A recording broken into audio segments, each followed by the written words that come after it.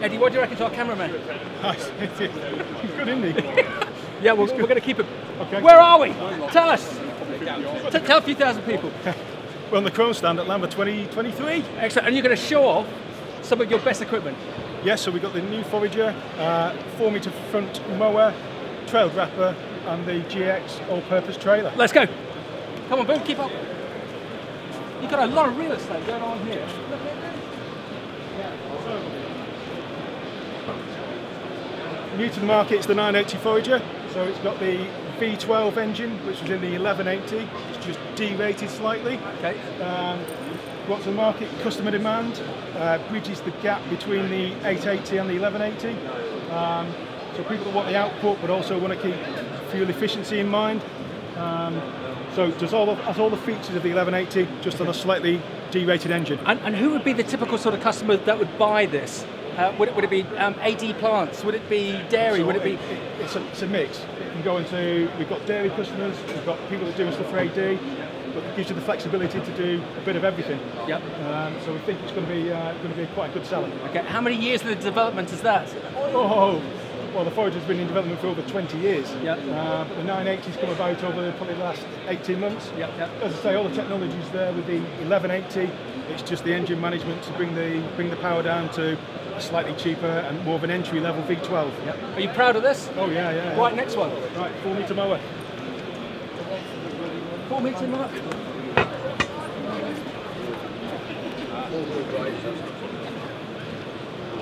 4 metres.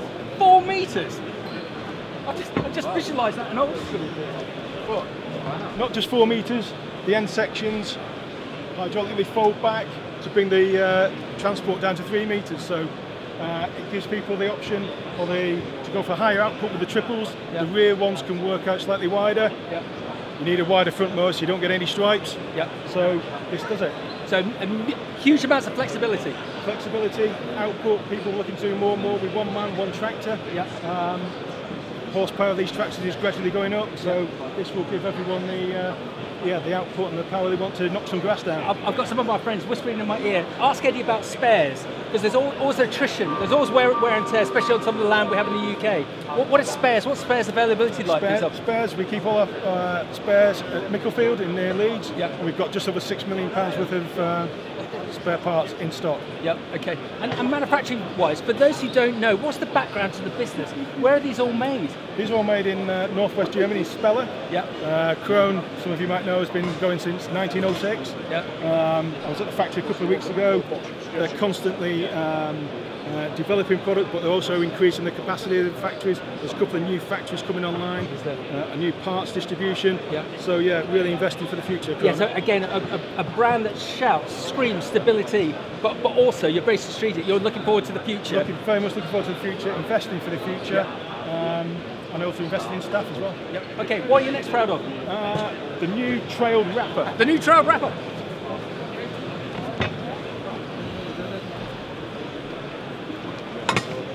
going to have to get one of those thick ones. I know, I can't fall off. Trailed wrapper. Here we are. So we've had the wrapper units on the combi balers for a good number of years now, but it's only recently we've gone to separate units. We've got a mounted one, but on the trailed one, the 165T, this will enable us to do bales up to 1.6 metres, twin arm system, all the usual auto load if you want it. We'll do auto load, auto wrap, auto set down. Yeah. So huge, 40 RPM, so it's quite a quick machine, high output machine. So a lot of people who don't understand, why do we need such a piece of equipment? What's the benefit of wrapping? So wrapping is on the silage, you're preserving the quality of the bale that you've just made. Yep. So you want to keep it in there so you get better quality silage, better food for the cows. Oh, then coming back to a specific farming question, it's all about efficiency, it's all about timing. So again, I presume you and your colleagues have worked to the inch of your lives to make sure that this is an uber efficient machine, uber efficient in the field.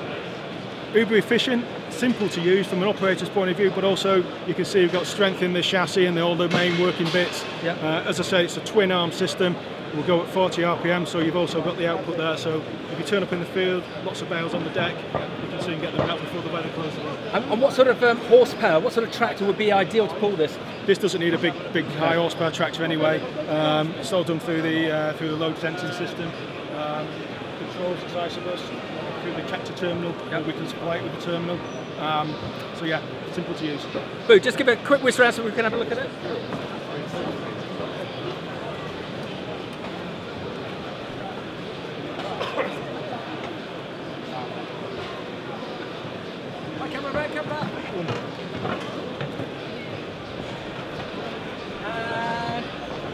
Right. Eddie, what are you next proud of? Next one, the GX multi-purpose wagon. Multi-purpose wagon.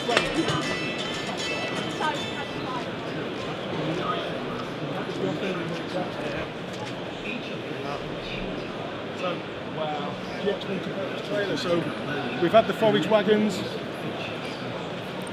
We have the forage wagons with the chopper units in the fronts for years, like the MX next door. But this is new to Krone. As you know, Krone in the trailer business, on the truck trailers, number 2 in Europe. Yeah. Very, very big, masses of units. Okay. So we've brought some of the technology onto this. So this can take root crops, grain, oilseed rape, as well as a host of other things. It's triple axle as you've got here, for people that want to put a lot of heavy things in there. You can get it as tandem. The hydraulic compensator as well, so the axles work together to keep things balanced. So Eddie, who would be your typical sort of customer for this? Contractor, large-scale farm, estates? It could be all of those, yeah. There's some people in some parts of the country where they'll have big trailers like this just running in the field from the harvester or whatever, and then coming to the edge of the field and unloading it, maybe into an unloading system, into trucks or to another vehicle. So they're keeping the mud in the field where it should be, rather than on the road. So, very good system. New to us in here. We're going to get out at the back this year with it and get it demoed with certain people and get their feedback and see where we go from there. And it's a difficult question, lifespan of one of these, because it must be very difficult as such a professional engineering company as yourself. You want to make something that's going to last a long period of time, but you obviously want farmers, contractors to spin them, to buy a new one every 2-3 years. But well, I don't know whether you buy one of these every 2 or 3 years, but it's like a lot of things. If you look after the kit well, it will last you a lot longer. Yeah. Okay. Especially when you spend a lot of money on any of this kit now. Okay.